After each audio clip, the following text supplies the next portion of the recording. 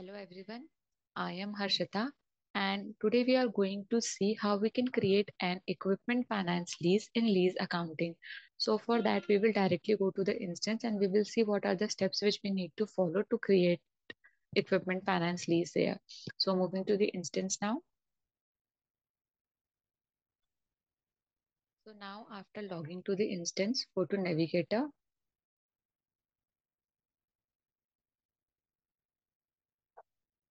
go to lease accounting leases.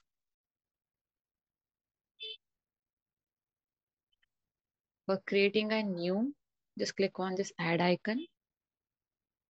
So here you can see that business unit and legal entity is already coming here by default. If it is not coming here, you can select your desired business unit and legal entity. Now give lease number. I'm giving for practice lease number 1 as lease number. Then give lease start date. I'm giving it as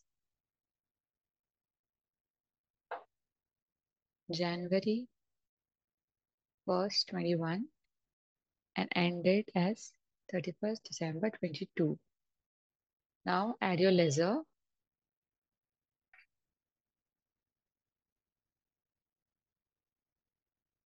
Then give asset type. As we are creating equipment lease, I'm giving that, and we are giving accounting classification as finance lease here. Now you need to add your discount rate index here. This is helpful in calculation of the present value. So given this, now save and continue. So here you can see that all the information is coming. If you want to add it, you can add it or you can take as it is also. So I'm not changing anything here. I'm just moving to the another tab, that is assets, and just click on this add icon to add the asset number we will give. So for practice, I'm giving asset number as asset number 1. Then add item.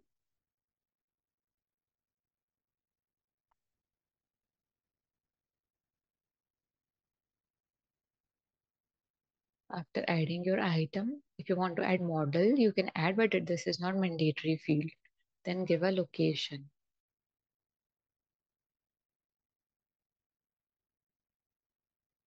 So this is my location.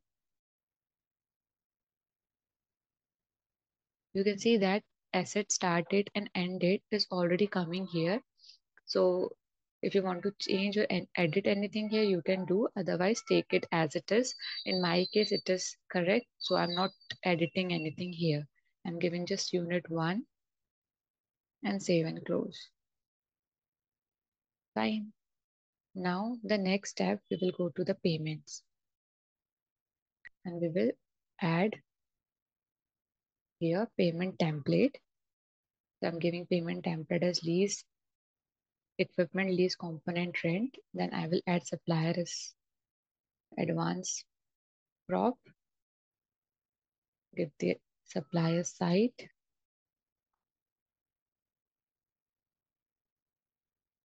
Then give asset number which we have already created. Now start date, you need to give the start date for the payment. Fine, then add amount. Like I'm adding. Now payment purpose. There are various payment purpose available. As per your requirement, you can choose. I'm taking rent only and payment type also. Payment type also, there are various options available. What kind of payment is this? So for my case, base rate rent is fine. Then give a frequency like annually, monthly, one time, quarterly, or semi-annually. So I'm giving monthly, and number of payments will be 12, and currency is USD only. Now save and close.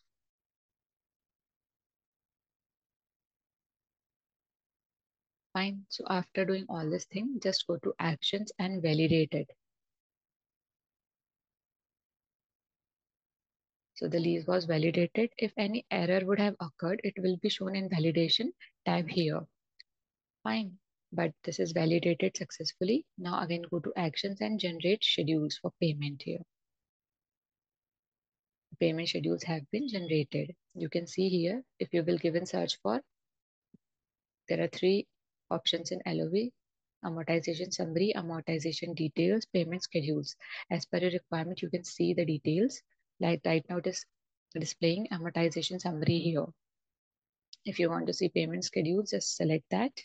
And here is your payment schedule also. Now the next step is go to actions and submit for approval. Why this option is coming here? This option is coming here because in manage lease accounting configuration task in system options, we have given or enabled this lease transaction approval. So therefore it is asking for the approval here. So just submit for approval. Now it is submitted. So to whom it is submitted, to check that you need to go to BPM work list. So I'm moving there.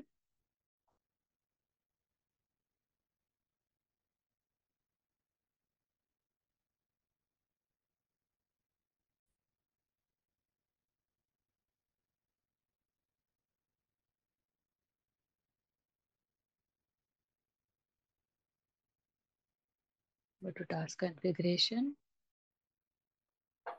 and search here with FI and Fin.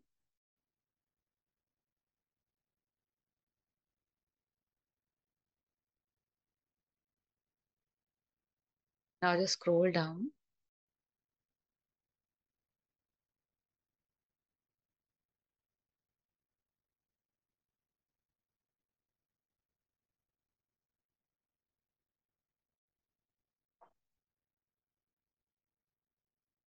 So here you can see Fin lease approval. Just go to assignees. Click on this lease approver. Here you can see to whom the approval is going. It is going to Anita Kennedy. So we need to log in as Anita Kennedy and we will approve the same for our further process. So let's go to Anita Kennedy. So now as you can see, I have logged in as Anita Kennedy here.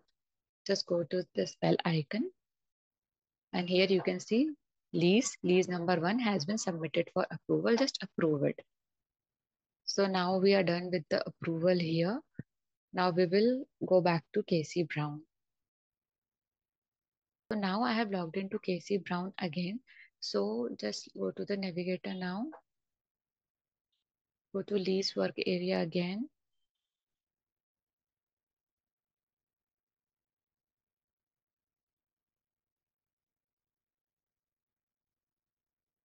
Search for our lease.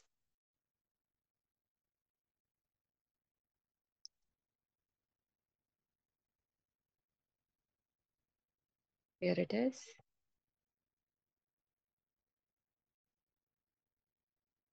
Now here you can see that as we have done the approval, here attach lease detail report tab is coming. So just click on this.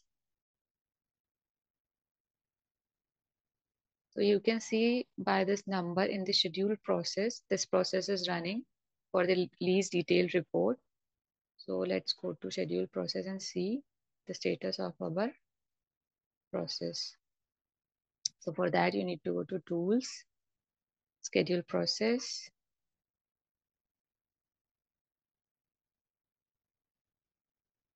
Here it is.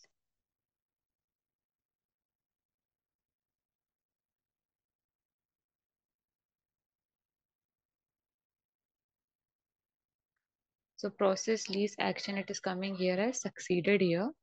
So now let's move back to our lease work area.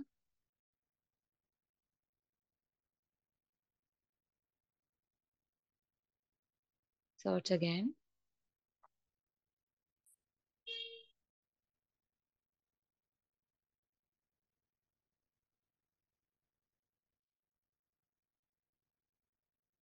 This is our lease number 1. Go to schedule tab. Now here you can see lease details report is coming. Here is the URL. When you will click on it, report will get downloaded. So after getting downloaded, we will see how it look like. So just opening it. So this is our lease detail report for lease number 1, which we have created. And you can see here, accounting standard IFRS 16, what is liability amortization and right of use amortization, and ASC 842, liability amortization and right of use amortization is also coming here. Fine, so this is how your report look like, and this is amortization tab. uh, there is a one more tab of calculation in which you can see all the calculation, how calculation and compounding of rates and all is done here. So this is our lease detail report. So today we have seen how we can create a equipment finance lease in the instance. So this was all about it. Thank you.